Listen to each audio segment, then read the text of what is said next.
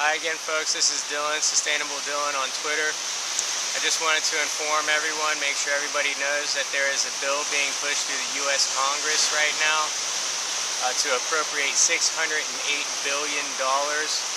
It's a U.S. military budget bill for military spending.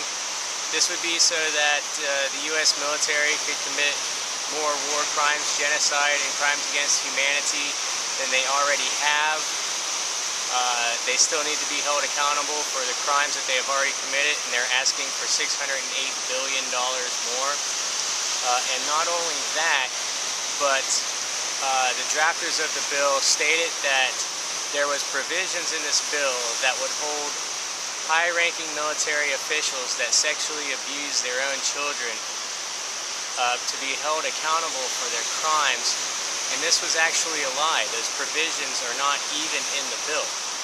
Okay? So, something should be done about this. Please wake up, sheeple. This is very serious.